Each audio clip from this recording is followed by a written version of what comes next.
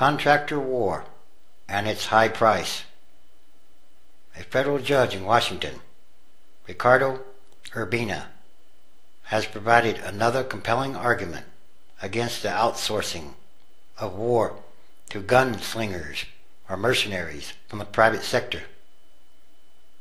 In throwing out charges against Blackwater agents who killed 17 Iraqis in Baghdad's Nisour Square in September 2007, Judge Urbina highlighted the government's inability to hold mercenaries accountable for crimes they commit. Judge Urbina correctly ruled that the government violated the Blackwater agents' protection against self-incrimination. He sketched an inept prosecution that relied on compelled statements made by the agents to officials of the State Department, who employed the North Carolina security firm to protect convoys and staff in Iraq. That, he said, amounted to a reckless violation of the defendant's constitutional rights. During the last presidential campaign, Barack Obama and Hillary Clinton competed over who would take the toughest line against mercenaries. It is clear that the only way for President Obama to make good on the rhetoric is to get rid of the thousands and thousands of private gunmen or mercenaries still deployed in Iraq, Afghanistan, and elsewhere.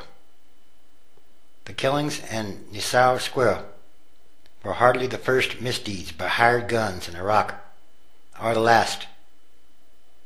The Army has said contractors from firms like CACI International Incorporated were involved in more than a third of the proven incidents of abuse in 2003 and 2004 in the Abu Ghraib prison.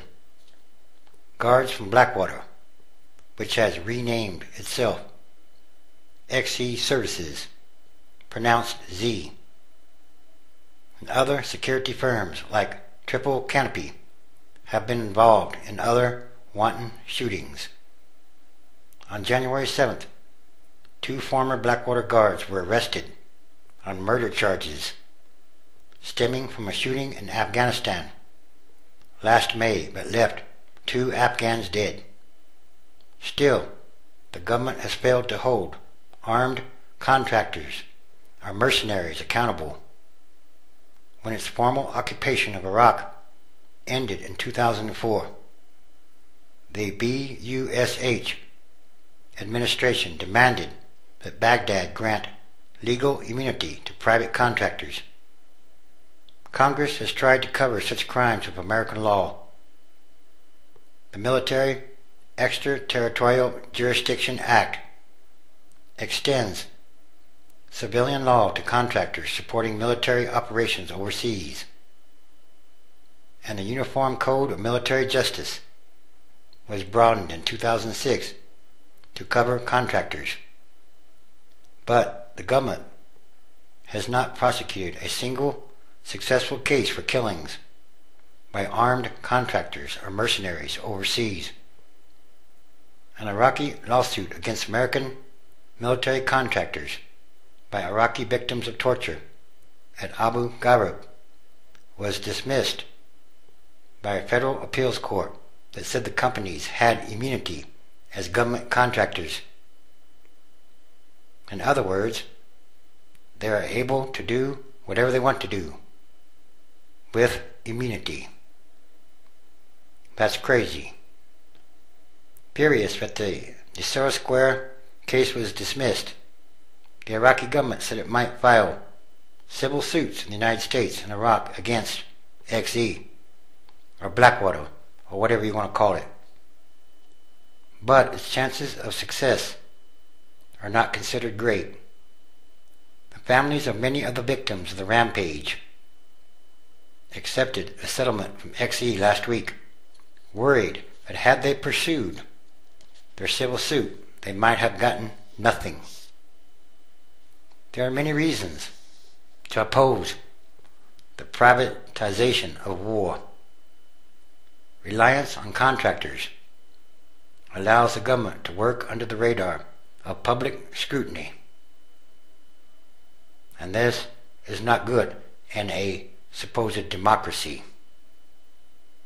And freewheeling contractors, or mercenaries, can be at cross purposes with the armed forces. Blackwater's unsupervised or under-supervised guards undermine the effort to win Iraqi support. And it's even worse in Afghanistan or Pakistan or wherever Blackwater be. They are a stain, a seriously bad stain on the United States. But most fundamental is that the government cannot or will not keep a legal handle on its freelance gunmen or paid mercenaries.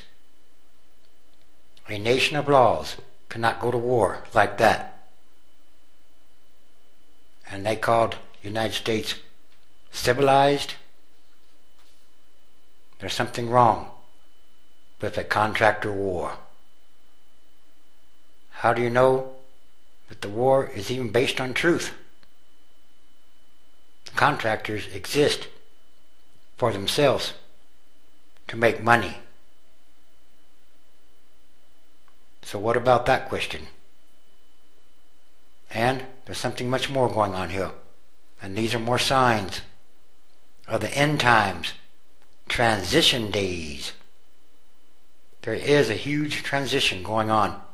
It's a process. It happens over time, day by day, all around the world. And these are more signs.